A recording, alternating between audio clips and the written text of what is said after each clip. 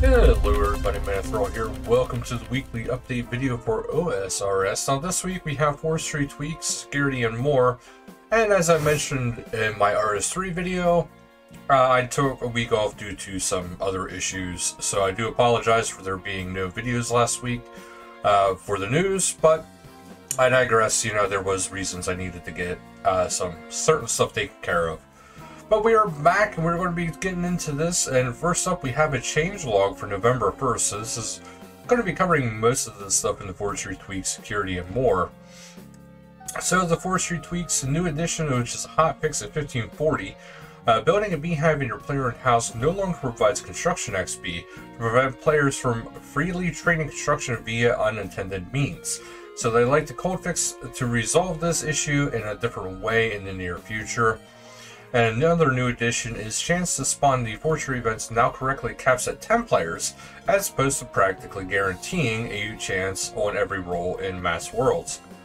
The bonuses from felling axes and the forestry lumberjack outfit now stack correctly. Crafted padded spoons now gives reduced XP, and the XP given is crafting XP instead of mining XP. Budding beekeepers will now be able to build a beehive in the player-owned house using sturdy beehive parts obtained from the beehive event. Foxes and poachers now only spawn outdoors to prevent griefing. Fix a typo in the skills interface. The description of the Twitcher's gloves now explains that they're used on every tree cut. Remove mentions of tea brewing. Foresters' campfires can no longer be created without using logs. And there is a Jagged's account benefits. So Jagged's account holders are now eligible to claim fancier boots from the security of Stronghold.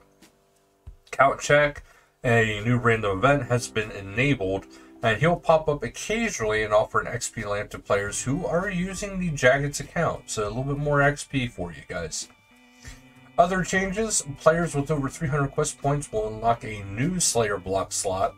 Planks from the sawmill can now be placed in the plank sack automatically. Angler and Spirit Angler outfits have had their value increased to reduce the odds of players accidentally dropping them. Certain random event NPCs may now follow players into the bank. Dromon's cat no longer requires you to wear a cat speak amulet for dialogue once you pass the required part of Dragon Slayer 2.